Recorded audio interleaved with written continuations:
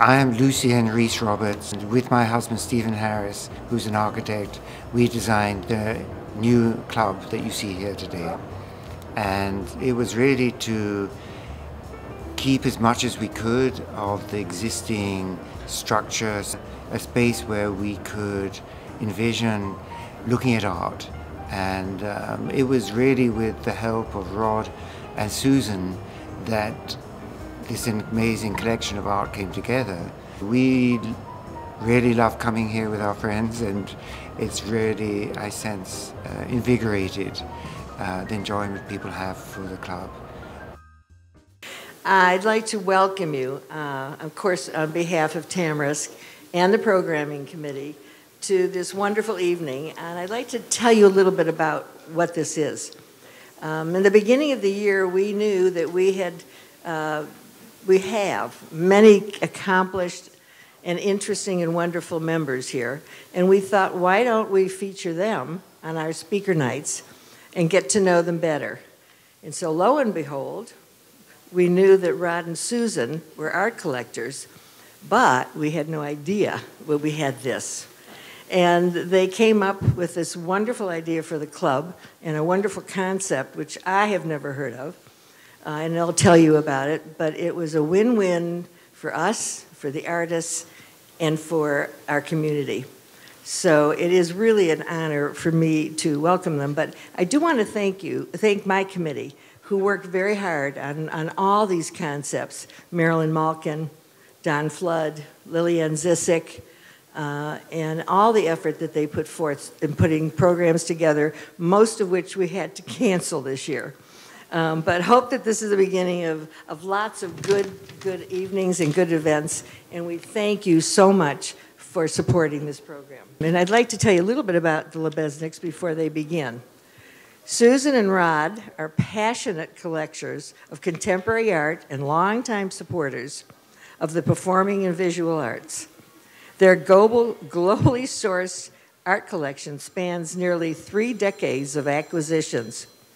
Their commitment to art includes opening their home and loaning works to museums. They are currently renovating a home on the golf course, and I hope they have time for us again. Susan is a retired industry leader in internet and strategic marketing with MBA from Northwestern, and she currently serves 7 years as a trustee of the Palm Springs Art Museum, where she was vice chair, served on the executive committee, chaired the advancement committee, and co-chaired the board's diversity committee. She currently serves on the exhibitions committee of the MCA Chicago and is a trustee of HDTS in Joshua Tree, which is also a new program in the area. Rod is the vice president of the Tamarisk Board of Directors, a veteran of community planning synagogues, for-profit and nonprofit boards. He currently serves on the board of the Arts Club of Chicago, the Collections Committee of the Museum of Contemporary Art, Chicago, and the board and executive committee of the Michigan City, Indiana-based Lebesnik Center of the Arts. Rod is the CEO of RMC Enterprises, LLC, which owns and operates McDonald's restaurants in Chicago and in Northwest Indiana. Quite impressive, and I welcome both, and I thank you so much. They worked tirelessly on putting this together. Thank you.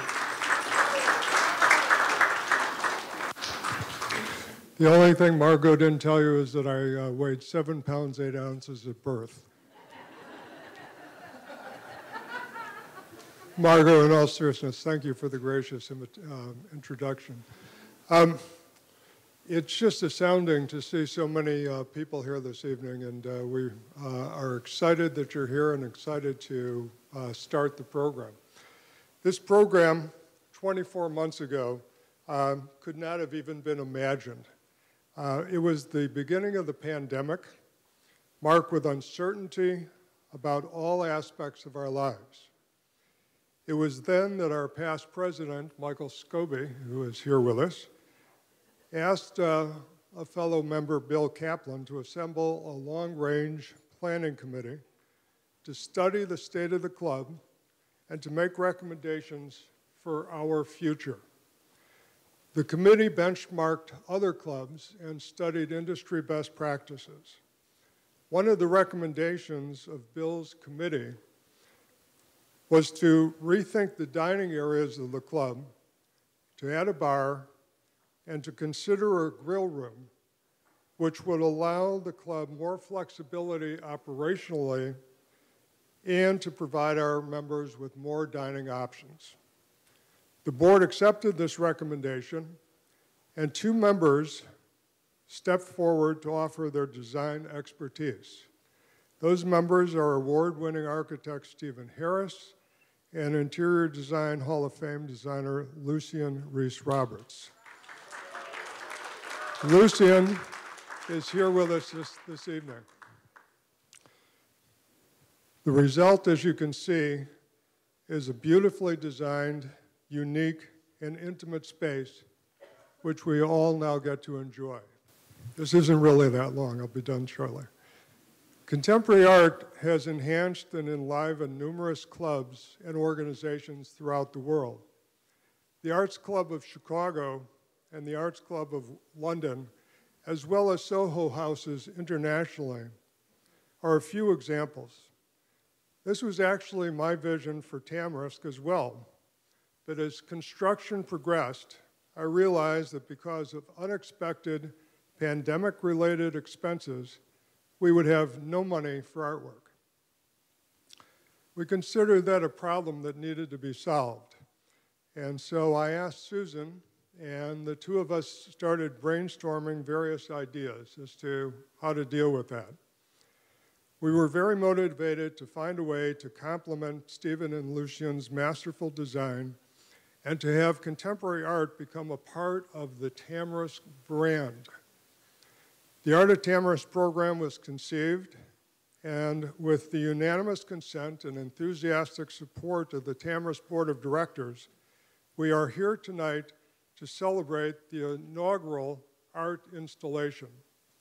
I'd like to ask my wife and partner in crime, Susan, to talk to you about the Art of Tamarisk program and to introduce our guests. Susan? Thank you. Thank you. Rod, thank you, and Margot, thank you also for your support.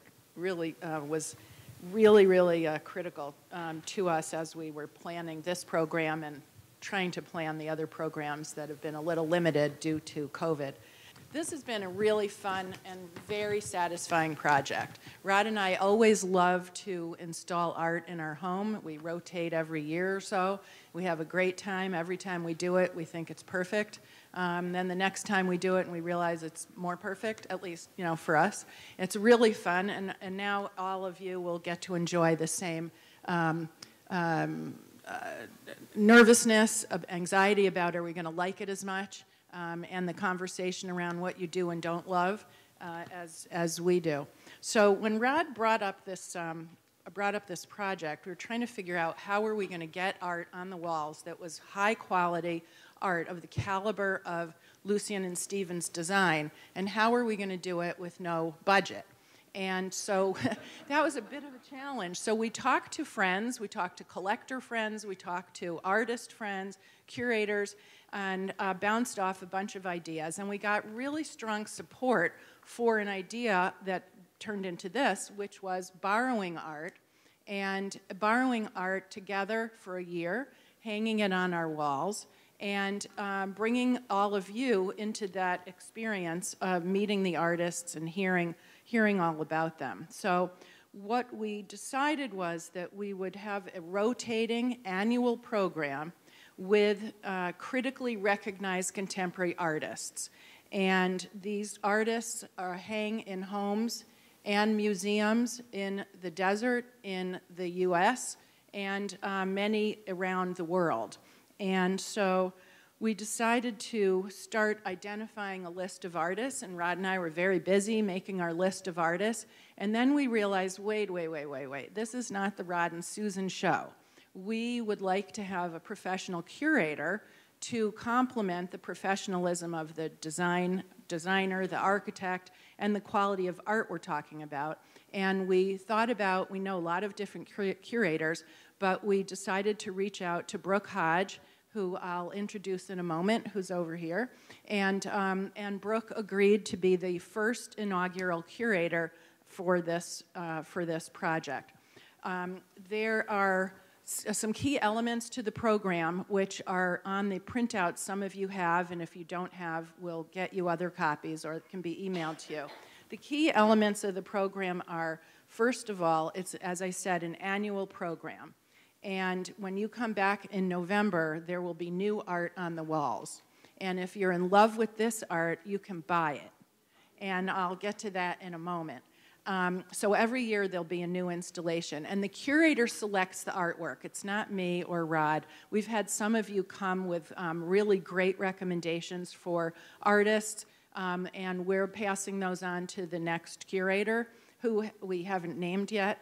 And that person will select the artwork. So it's not the Rod and Susan show.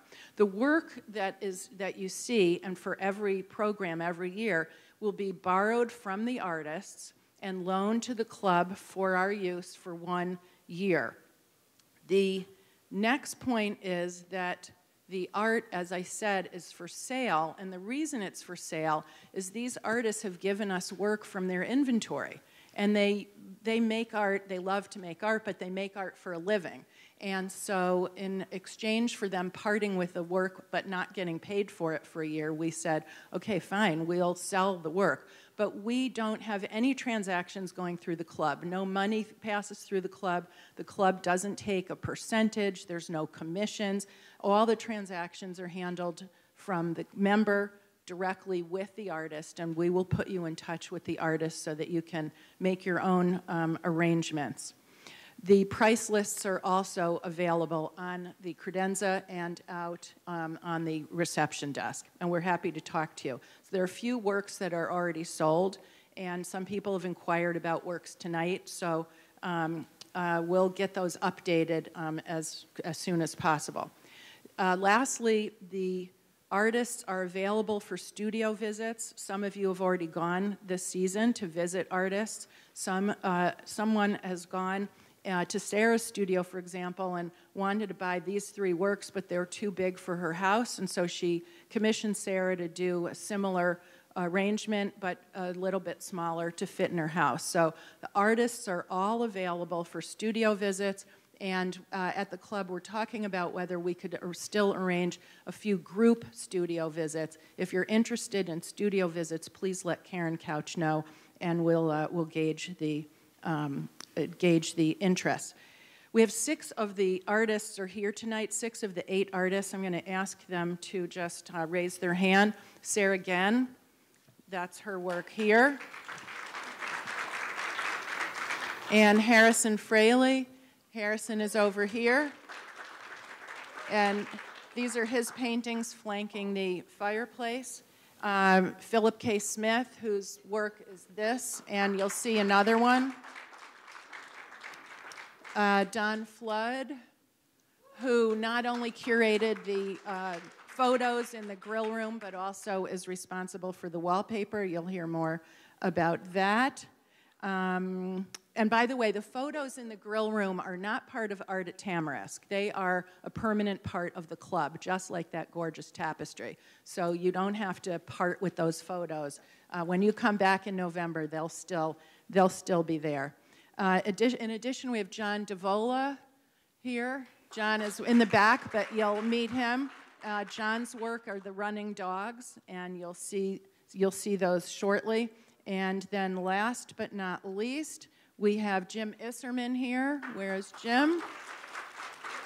And Jim Isserman is the painter of the red, white, and blue paintings that are in the main dining room.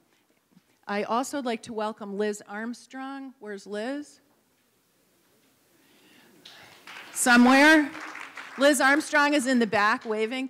Liz Armstrong is a former executive director of the Palm Springs Art Museum, and it's exciting to have her here as well. She'll tell Rod and I later how we and Brooke did with our first work. So let me now introduce Brooke, and Brooke will say a few words, and then we're going to go artist by artist. So Brooke Hodge, I have her bio right here. Thank you. Okay, so Brooke Hodge.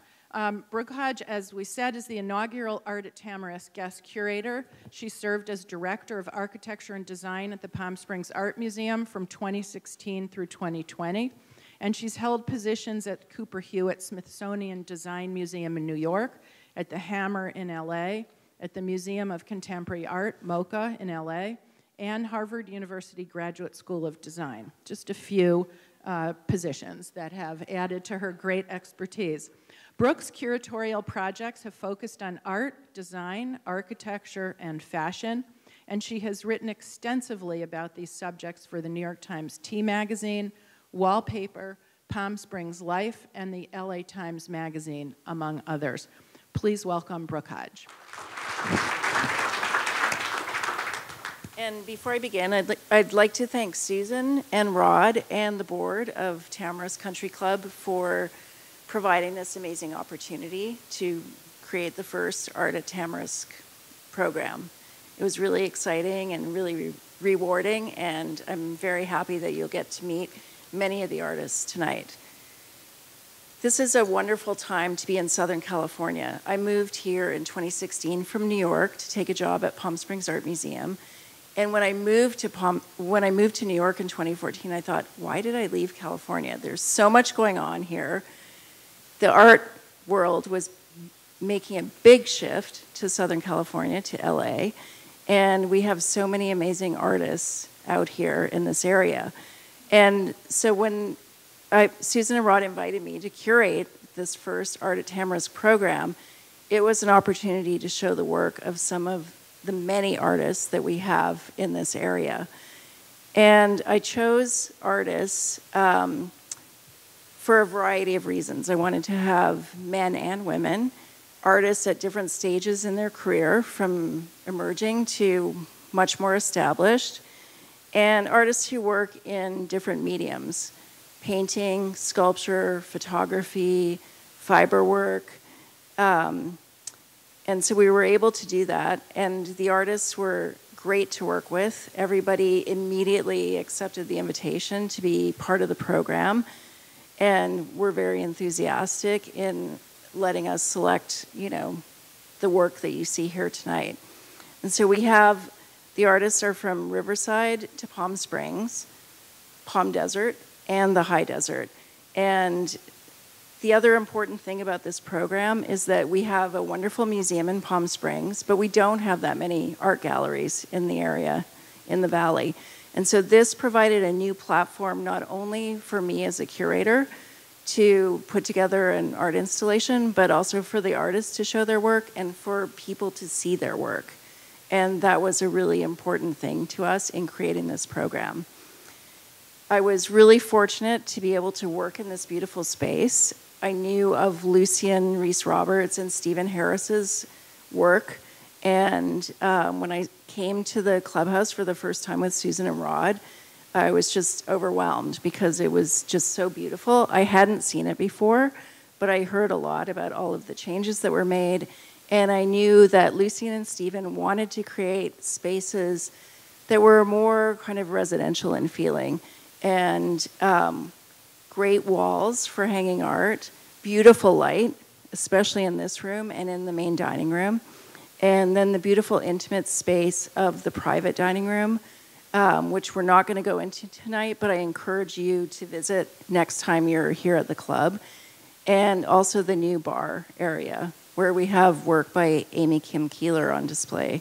So if we're not pointing out those works directly tonight, please be sure to take a look at them when you're here the next time. So I think that is the end of my opening remarks, and I'm going to hand the microphone back to Susan so that she can introduce the first artist who's going to speak to us tonight. Great. Thank you, Brooke. So this is Sarah again, who is also one of my pickleball partners.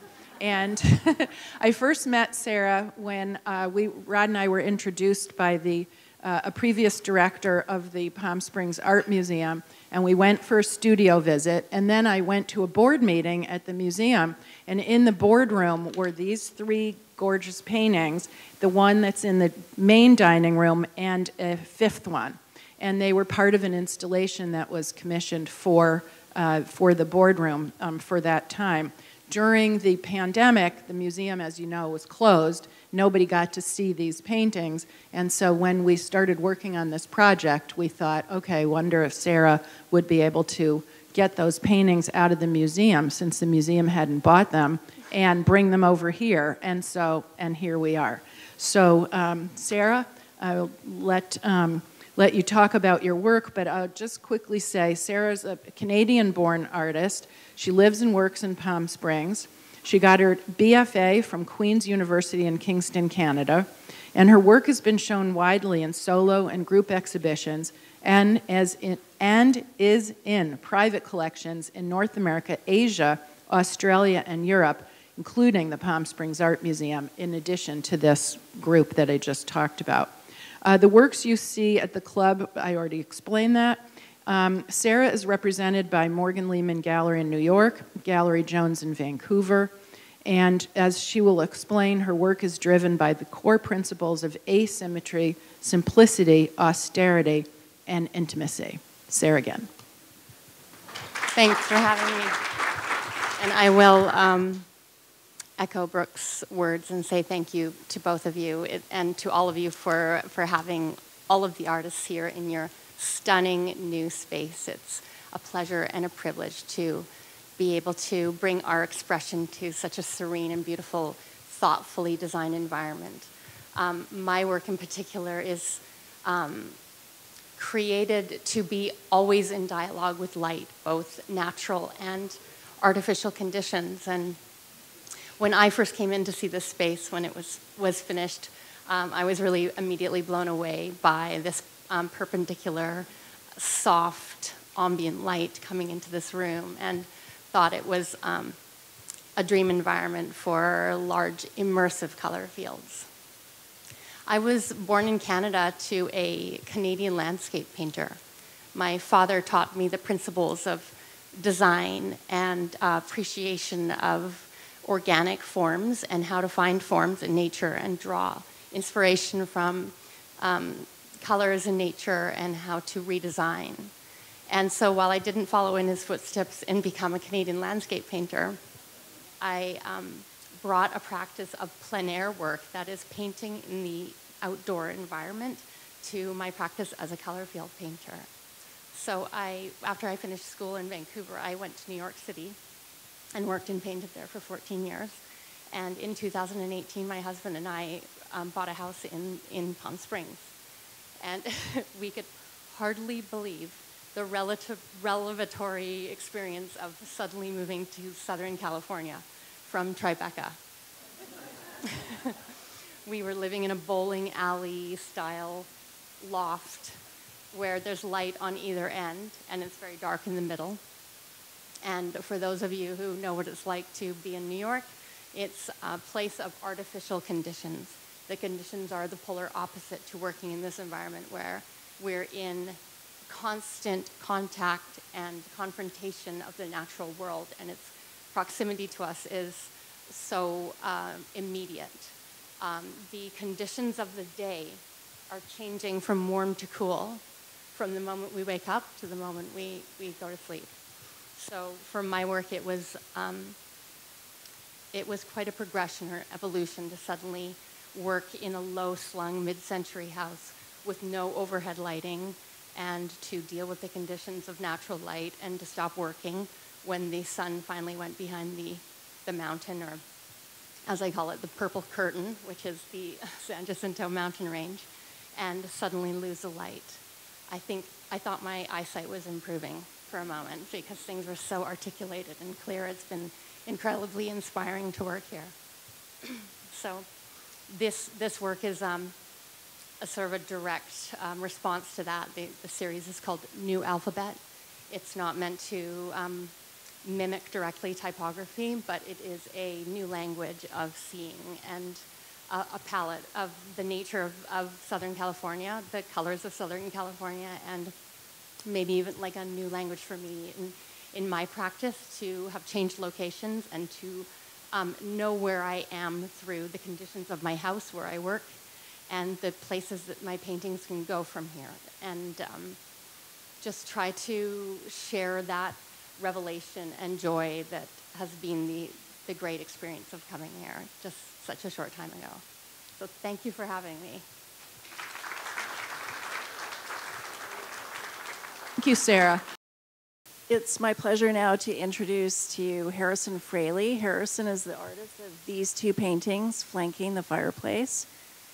He lives and works in Yucca Valley up in the high desert, and he studied art at Savannah College of Art and Design, and from there he moved to New York, where he really began his art practice while he was doing a number of other jobs to support himself.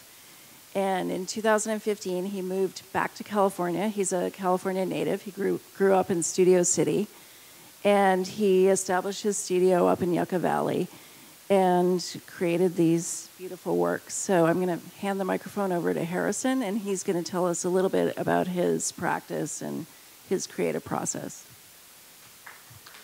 Thank you, Brooke. Hi, everybody. I'd like to thank Rod and Susan and Brooke and everyone involved. I'm very interested in painting through the material. I use a purified beeswax, and essentially the work can lend to more work, to more work, to more work. And essentially, I have a material that I could continually reassess a painting, expanding time in a way where material is up front, I can remove it, and that draws. So basically, my paintings are my life in a sense, which are much more complicated than paintings. But these are two great examples of recent work that I'm working on now. And they're 10-foot paintings that have to do with work. So doing would be the way to really access knowledge instead of knowledge being part of my work. It's about work. I've introduced heavier machines and different tools to scrape and to draw. I use the advantage of having photography is become a miracle because it is time, and I'm able to expand and compress time simultaneously. And what I mean by that is I could paint on a painting for years.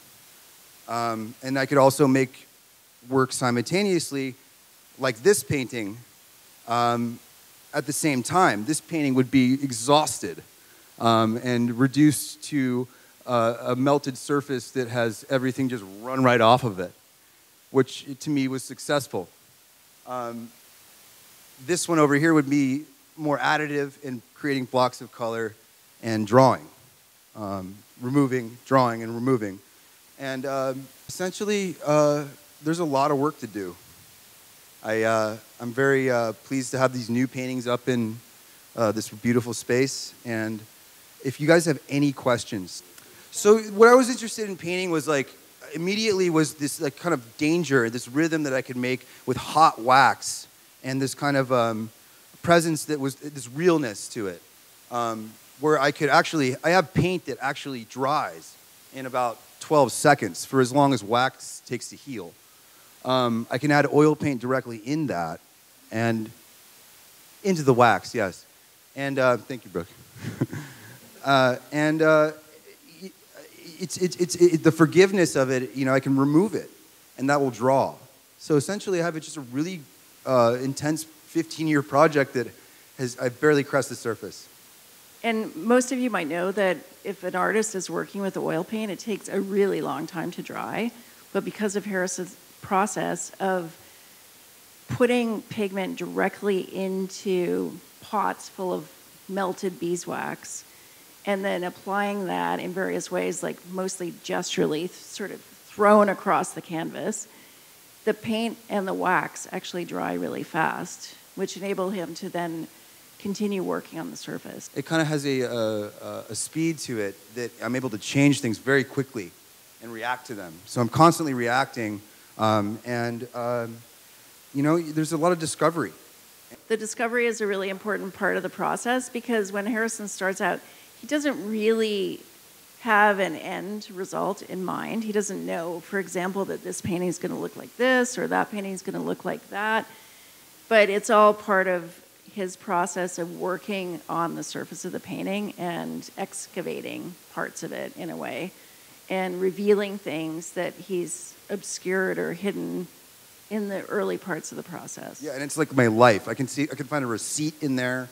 Sometimes I'm able to manufacture tools with the steel supports that go on the back of the painting so I can really wail on them. I have introduced boulders into my work with a crane, and I've been bouncing boulders off of some surfaces. But let me take a question over here. The question was about the observation that there is a lot of physics to the work, and that, as you will have maybe read in the bio of Harrison that's available, he did work with the artist Julian Schnabel in New York, and the question about how that might have influenced his work, not influenced his work. Well, sure. When you go to the plates, I've broken a lot of them.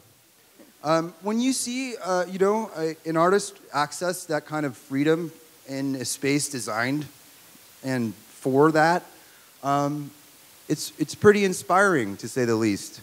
And also the reality of, wearing gloves and touching stuff, you learn how to move things that are big. So I'm very interested in making big work, to say the least. Go ahead. Sure. He did. The question was he influenced by Jackson Pollock?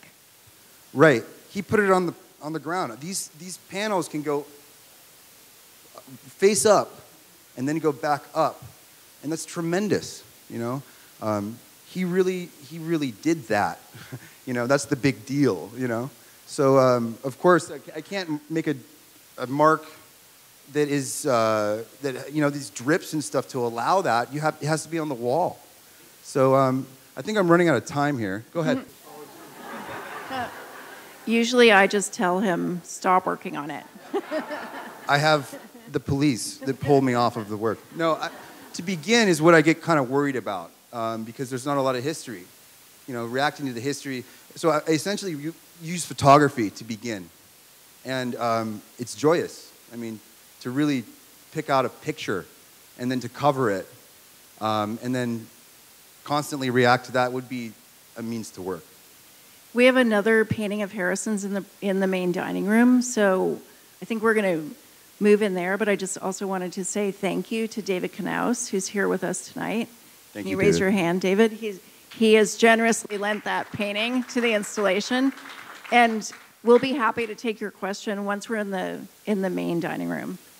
Harrison, thank you so much. Rod and I have witnessed Harrison talking about a work in his studio, and Brooke and him saying, I don't think it's quite done, and Brooke saying, it's done. It's done. It's great. And then sometimes it is and sometimes it's not because he's obviously the artist. Okay, next we have Philip K. Smith.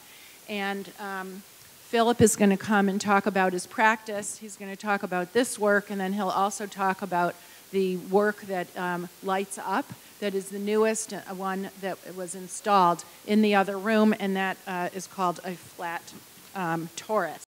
Phil, where are you? Right here. Okay, great. Philip K. Smith III, affectionately known as PKS3, lives and works in Palm Desert, and he grew up in the valley. Phil uses light as a medium, and he'll tell you more about how that all works for him. Phil trained as an artist as an architect at RISD, Rhode Island School of Design. His recent projects, and you may have seen many of these, you may have seen Phil's work at Desert X, the opening year of Desert X. He also had a project commissioned by the fashion house COS, one of my favorite brands, COS, for the Salone di Mobile in Milan, Italy. There's a phenomenal work of his in Detroit. Does anyone live in Detroit? All right, so fabulous work in Detroit that is it's called the Sky Bridge. where Phil will tell you when he speaks. He'll explain. It's a phenomenal outdoor installation. It's only 100 feet long, and it lights up at night. You'll hear about it. Phil also did the work called 3 Half Lozenges, which is a permanent acquisition activating the facade of the new Newark Museum of Art. His work is in the collection of numerous museums, including the Museum of Fine Arts Boston, the Denver Art Museum, and of course Palm Springs Art Museum. Smith is currently working on several new public projects, including Parallel Perpendicular for the new West Hollywood Park and Four Corners, and another project called Four Corners Extruded for the Seattle Sound Transit. So his work is also in many collections. A number of people in this room have Phil's work in there, and we're thrilled to have you here and your work. Please go ahead and speak. And you'll hear more from Phil in the next room. Thank you very much, Susan and Rod, and for all of you here tonight coming out to hear us artists talk about our work. It's an exciting opportunity, and I'm very honored to be part of this program. And Lucien and Stephen, thank you for designing such a beautiful space, and to be able to be part of it is exciting and an honor. I am a rare bird in that I actually grew up here in the desert, but it was at the end of high school that I left and went to RISD and studied architecture and art, and had an 11-year stint on the East Coast. And there was a moment in 2000 when I decided to come back to the desert. I'm going to be honest, I thought I'd be here for maybe 3 months max. It's been 22 years. I wouldn't live anywhere else. And I think really what happened in that moment was when I was in Boston, this feeling after not having seen the sun in 10 days that I sort of felt like the desert was part of my core, part of my soul of who I am. And coming back to the desert was, in a way, a kind of great reawakening of the beauty that exists here. And probably a lot of the reason why a lot of you have chosen to move here or have a second home here. And so this piece behind me, faceted disc variant number 7, is part of really my original works that are called the Light and Shadow series, that ultimately are highly inspired by the little San Bernardino Mountains that separate our lower desert from Joshua Tree National Park. All of these mountains to the north that we see transform over the course of a day from a monochromatic silhouette to a highly textured three-dimensional surface. And all of that really just activated by the movement of the sun, moving from the east to the west. So in these works, these all white fiberglass works with these kind of pure surfaces, I'm really just trying to present that light in its simplest state across this folded, modulated surface. The faceted discs, I'll say, are part of an ongoing series. I'm actually committing to build 100 unique discs. Those are a bit smaller. Those are about 30 inches in diameter. All of them would be the same 30-inch dimension. They'd all be the same low sheen white. But each of them sort of a different take, a different attitude about how that light can be presented. I'll just speak briefly, too, about the piece in the other room. You're sort of seeing the two halves of my brain here. You're seeing light that is activated by the sun and by artificial lighting at night.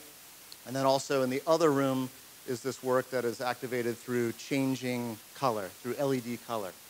That piece is called Flat Torus. It's variant number 4. And it's an entirely flat surface. A torus is essentially a geometric term for a donut, which is sort of where this whole series began. And what I'm trying to do is to create different spatial conditions as a result of the adjacencies and shifts of color. So if you really spend time in that room, maybe you want to be the person that takes a chair and sits in front of that piece tonight. You can really spend time with the work. And when you spend time with it, the pace of your experience begins to align with the pace of the work. And when you begin to align, you begin to really see for the first time. And you really then start to see the colors and the shift and the kind of spatial conditions that exist within that work. I get asked a lot about materiality. As I mentioned, this is fiberglass. It's a fiberglass composite. But I would say this piece is made of light and shadow. The other piece is a white translucent acrylic, but I would say that it is assembled from bars and bands of color. So I'll leave it at that. Thank you very much for allowing me to be part of this and for coming tonight.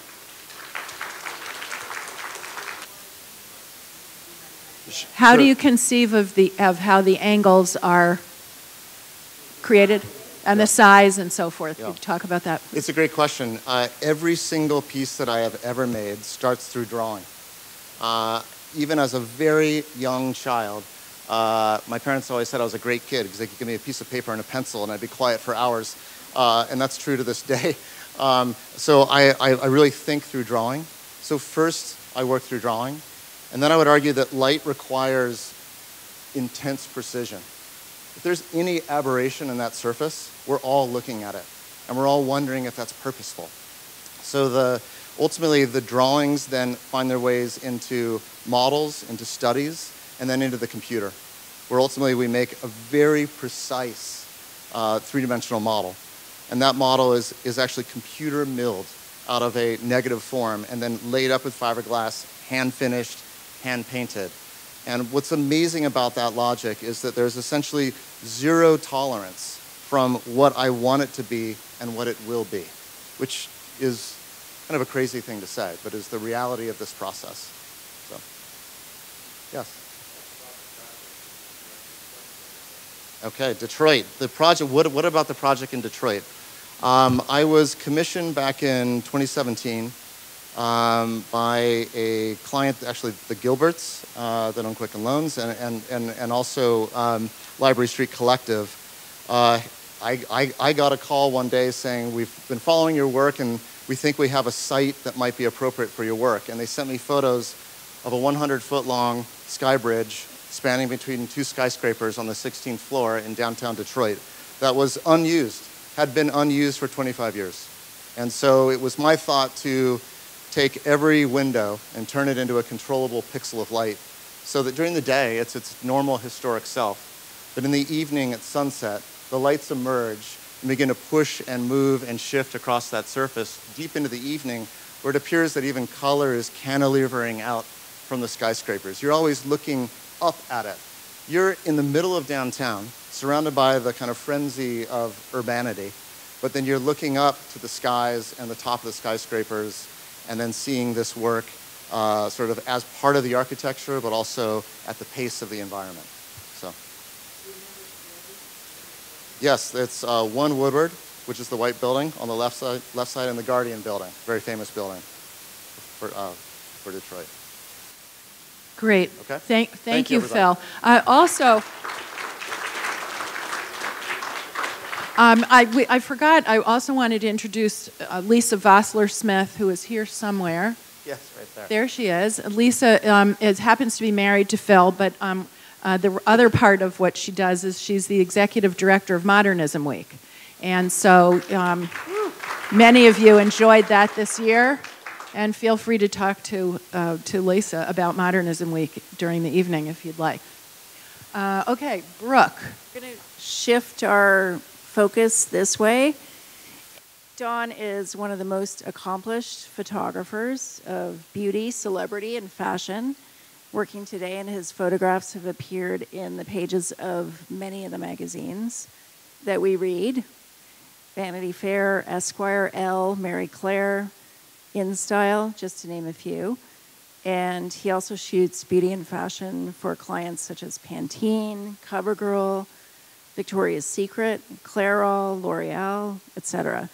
And he's also done a number of celebrity portraits, including those of Jennifer Lawrence, Diane Lane, Naomi Watts, Eva Mendes, Jessica Biel, and many famous musicians as well. Don put his talent at photography to great use when he founded Flypaper, which is a company that he created so that he could design wallpaper using his photographs. And we knew that Lucian and Stephen would want to include some of Don's amazing wallpaper, and he created a bespoke wallpaper just for this project at Tamarisk. So because this area where the wallpaper is small, Don's going to talk to you from here about his work. And he, as you also know probably, he curated masterfully the installation of the photographs in the grill room. And I was here when he was installing everything, and it was really amazing to see that all come together. So Don's going to talk here, and then we're going to move through the space into the grill room, and then Susan's going to introduce John Davola. Don. Thank you. Thank you, everybody. I'm honored to be here amongst these amazing artists. Flypaper, it wasn't really something that I intended to do. It was, I have a very not difficult, but picky daughter who wanted wallpaper for her room, and we couldn't figure out what to do. So I, after searching for wallpaper, I actually found wallpaper stock that would go through my Epson printer, and did a still life of a rose and made wallpaper and installed it in a room, and then became people started telling me I should design wallpaper. But having been a photographer forever, I never really considered a second career. But then I became kind of a closeted wallpaper designer for 5 or 6 years, and then opened my company in 2016, and still wasn't really taking it seriously. And then Cooper Hewitt took one of my designs into the permanent collection, and that kind of put me on the map and on a road to making wallpaper and having a real company. So I'm going to be very quick about my paper. I had a one of my 450,000 phone calls I had, or emails I had with Lucian, during the process of the renovation. We talked about designing something special for this area, going from the lobby into the grill room. And so I was trying to come up with something. A lot of my wallpapers have an organic element to them.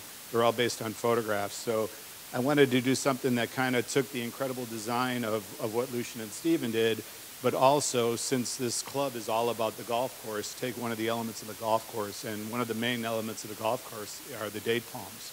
So I photographed date palms, and knowing that Lucian was a huge Fornasetti fan, I kind of used what they did as inspiration and did lines of date palms as stripes on the wall. So, from a distance, maybe you can tell they're date palms. Some people say you can't. Other people see other things in there, which I won't mention. But this is what we came up with,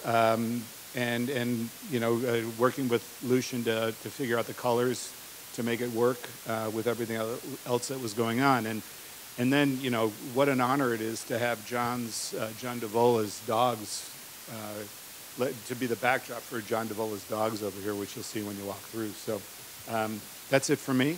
And I'm going to pass back to Brooke.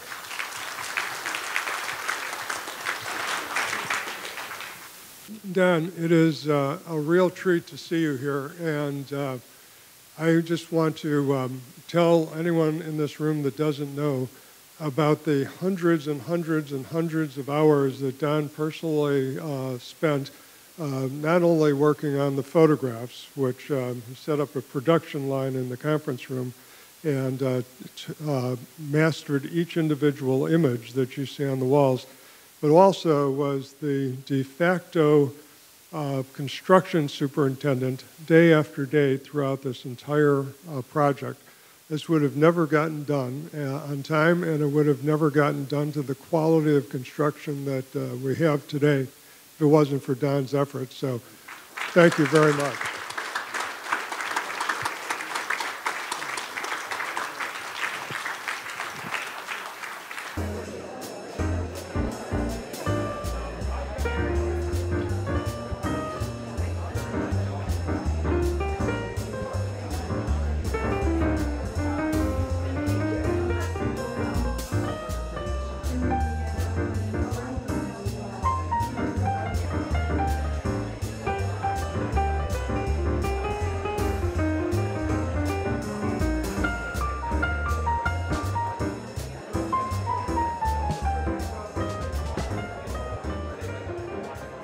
So if you walked through this reception area, you walked past one of John Davola's works. It's a diptych, 2 photographs, but it is one work.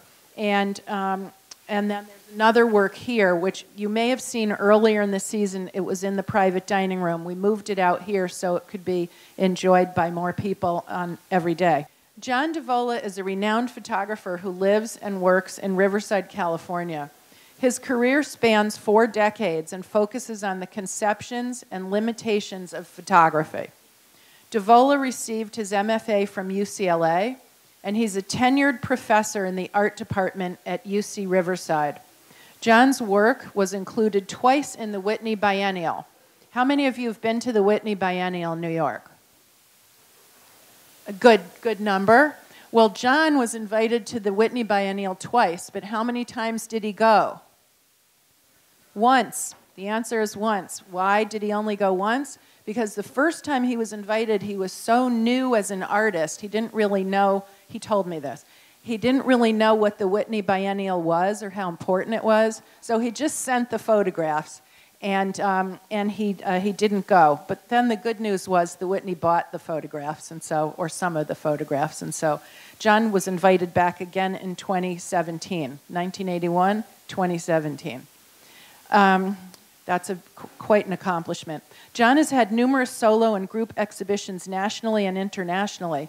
His work is in the collections of numerous museums, including MoMA in New York, the Art Institute of Chicago, Seattle Art Museum, Centre Pompidou, and Palm Springs Art Museum, as well as in many private collections around the world, including here in the desert. John? Thank you.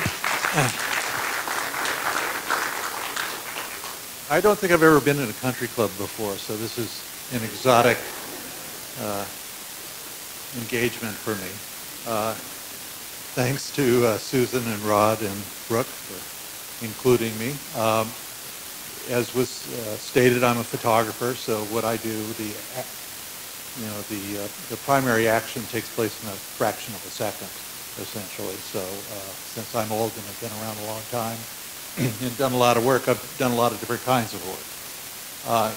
And the one thing that I think is maybe a through line, and it's true for most photographers, is that I see the photograph as an artifact of a kind of engagement in the world. So you move into the world and you make these things, and somehow the artwork is an index of your kind of engagement in the world.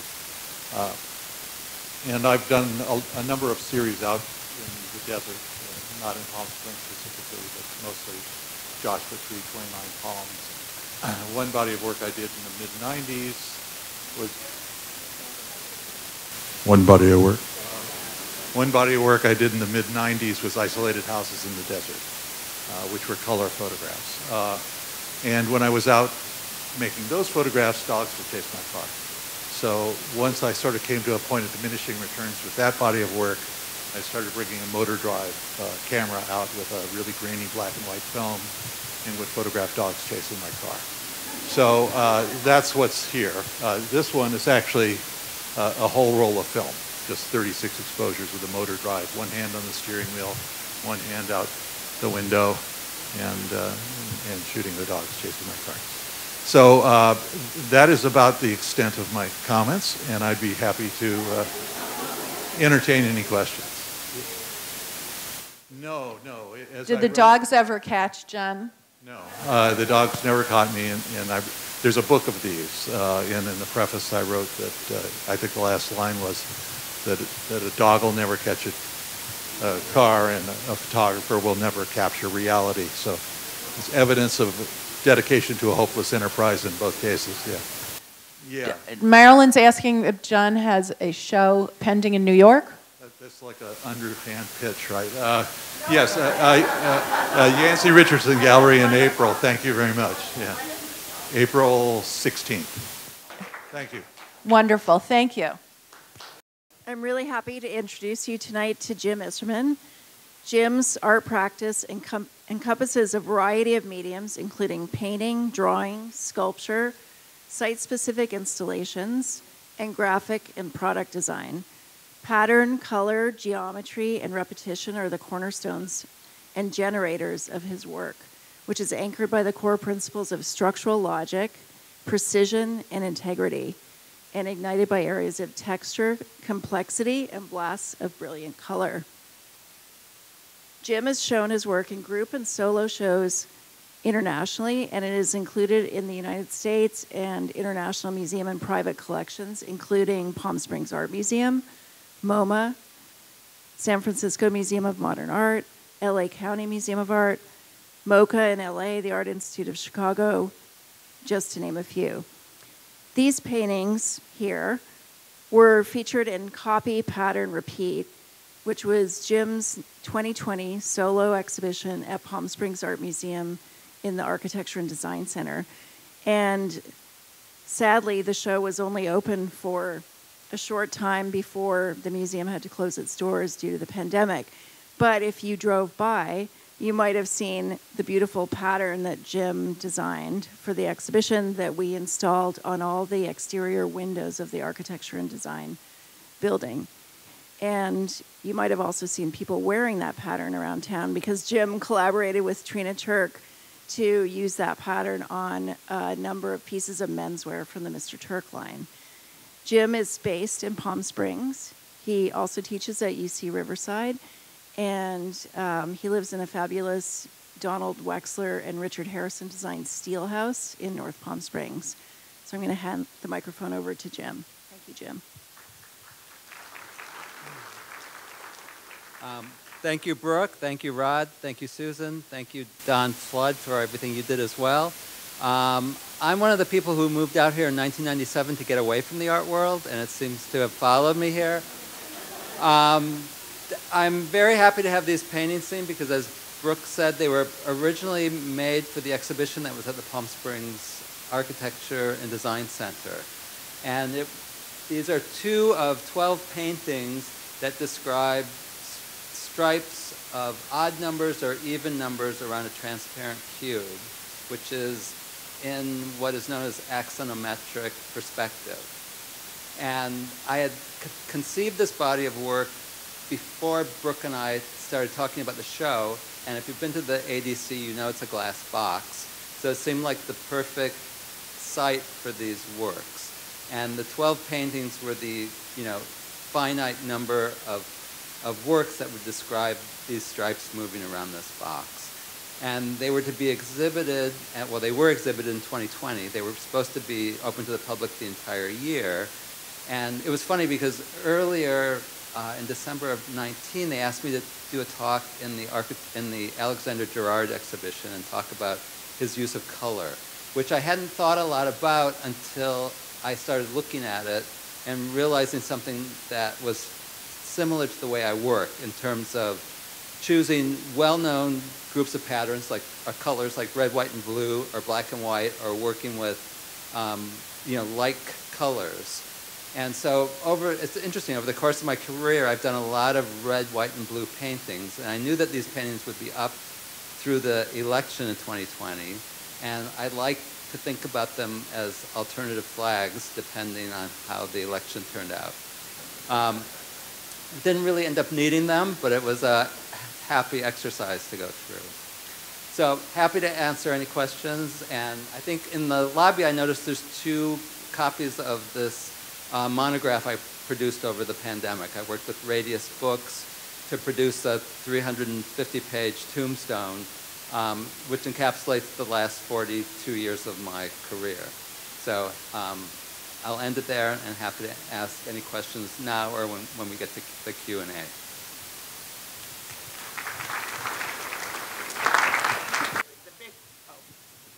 Okay, for those of you who have been to the Art Museum, and I'm sure everybody in this room has, I'm talking about the big the bigger building, not the architecture and design. As you enter and you walk toward the back, and there are staircases going up to the top floor, there is a very large, fabulous piece, yellow is the best way to describe it, which is a permanent installation in the Palm Springs Art Museum. So I just thought I would mention that since the people here live in Palm Springs or live in the immediate area. because neither of the artists could be here tonight, but they wanted to thank everybody for the opportunity to show their work here. I'll be happy to try to answer any questions I can about their work. So I'm going to start with Andrea Zettel.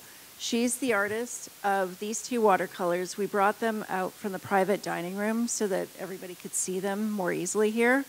And also the two billboards that are on either end of the main dining room down here. Andrea is originally from Escondido, California, and she lived in California until 1988 when she moved to the East Coast to go to graduate school at the Rhode Island School of Design. And I should say we have another Rhode Island School of Design graduate here tonight, Philip K. Smith. So Andrea then, after she graduated from RISD, she moved to New York City, where she really established her art practice. And she also worked as a gallery attendant or sort of receptionist at a number of galleries. And that's when she started doing a series of work that involved the clothes that she wore every day. Because when she started working in galleries, she thought, what am I going to wear? I don't have a trust fund. I can't afford to go shopping at Barney's and get dresses to wear to work every day. So I'm just going to make a uniform. And so she made uniforms for herself for every season of the year. And she would make new ones every fall, every spring, every winter, every summer. And gradually she amassed a whole collection of these uniforms. And she still follows that practice today. And one of the most, or sort of probably the most important thing about Andrea's work is that her entire practice is about investigating daily life, and she uses herself as the guinea pig for that. And she moved out to Joshua Tree in 2000, and she acquired some land, and she started building what is now a compound called AZ West, her initials, that includes now a house that she completely renovated, guest cabins, some permanent outdoor installations, a weaving studio, and her art studio. She recently bought another house in Joshua Tree, which she's almost finished transforming, and she has handed over the stewardship of A to Z West to High Desert Test Sites, which I believe Margot mentioned right at the beginning of this evening. High Desert Test Sites is a nonprofit organization that Andrea co-founded in 2002 as a platform to support artists and their investigations into putting, as she said it, putting art out into the world. And so every other year, High Desert Test Sites would stage an exhibition of work by artists in and around Joshua Tree up in the high desert. And the next one is coming up, opening on April 9th and 10th that weekend. And it's going to be an amazing exhibition of a lot of internationally known artists who have spent now more years than they expected to learning about the high desert and identifying sites and creating work to place there. So we hope that you'll all be able to go up to the high desert and visit High Desert Test Sites. And at that time, it will also be possible to visit A to Z West and see Andrea's house and the other buildings and artworks at that compound. So the work that we have here at Tamarisk includes 2 billboards, and she calls them her billboard projects because they're painted on 4x8 sheets of plywood and using a vocabulary that recalls signage or graphic design, and also includes herself sort of, obscured in some ways in each of the billboards that we have here. So in this one you can see there's a figure almost holding a structure, geometric, sort of almost like a floor plan. I like to think that it recalls a floor plan against a desert landscape. And then the other billboard at the other end of the room is the same figure she always wears Birkenstocks, sort of leaning over and touching another sort of structure or floor plan. And those shapes reappear in these watercolors, which were done more recently. And she used planar shapes that she derived from signage, from print design, from other sources, and she overlaid them against loosely painted watercolor landscapes. And she really did a lot of these watercolors, and there are a few more in the private dining room, as studies for an installation at A to Z West called Planar Pavilions, which is a sculptural installation of a number of open air, kind of loosely defined pavilions on her property. And she created that installation because when she was living up there and working every day in her studio, people would always try to come up there and drive up the dirt road and try to visit. And she wanted to have something that people could visit without having to make an appointment. And so the planar pavilions are kind of at the base of her property, closer to Highway 62, the 29 Palms Highway, and they're accessible to anybody without an appointment. They can just drive up and experience them. And they're kind of the three-dimensional realization of a lot of the forms that you see in the watercolors and the billboards.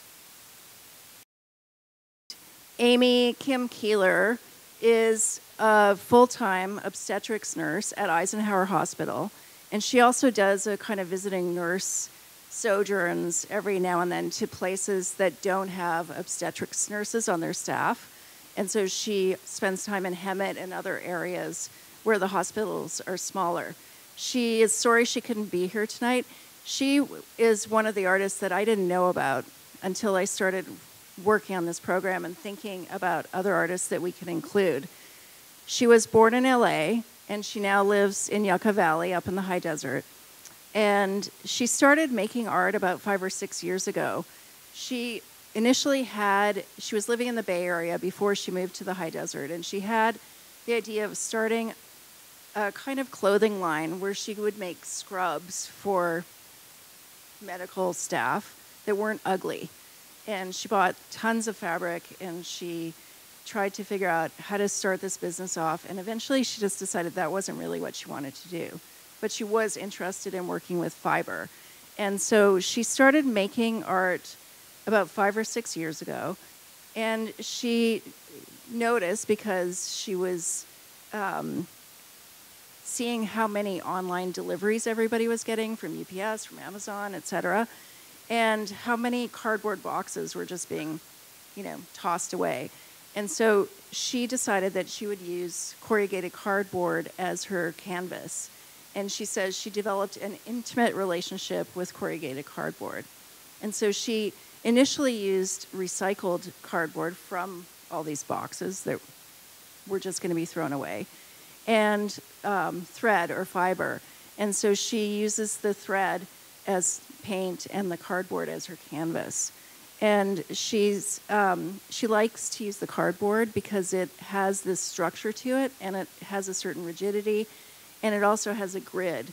And you'll see in her works that she creates landscapes that have more curves to them, but she also creates some of these pieces that are more geometric in nature. And she works in different sizes, but she is the sizes are determined by the sizes of cardboard that she uses. And I also haven't asked her this, but I wondered if she worked a lot with small pieces of cardboard because she could bring them with her when she went to work, and if she was waiting for a delivery to happen, maybe she could make a few stitches while she was at the hospital all night. So she's inspired by forms found in nature, sound and light waves, striations in rock formations, clouds, landscape forms, and you'll see all of those as you look at her work. There are 2 pieces, as I mentioned, in the bar, and also the piece in the foyer near the wallpaper that Dawn Flood designed. She is also inspired by artists including Sheila Hicks, who is an amazing, great, revered weaver, Irving Harper, who did more kind of illustrative work, but she finds inspiration in all those kinds of work. And so we're really excited to be able to include Amy here. She was a new artist for me and Rod and Susan, and we're really happy to discover her work and to be able to introduce it to you here. So thank you, everybody, for coming tonight. Thank you to the terrific staff, to the board, to all of you for being here, and to our artists. Thank you. Have a nice dinner.